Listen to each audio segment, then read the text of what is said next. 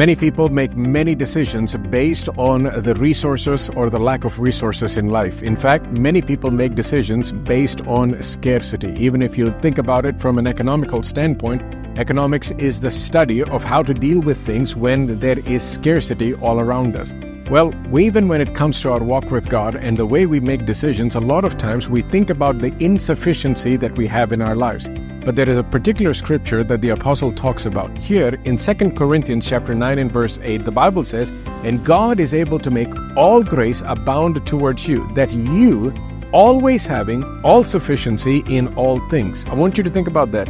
You always having all sufficiency in all things may have an abundance for every good work. Now, in that particular verse, he is talking about a scenario where there is absolutely no lack. You might have insufficiency in your strength and ability or in the resources that you have.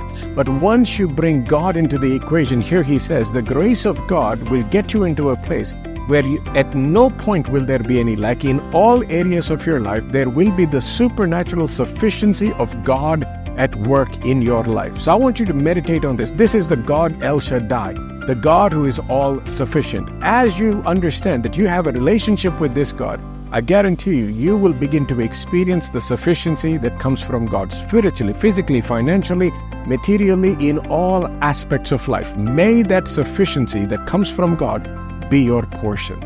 Be blessed, and I'll talk to you again next time.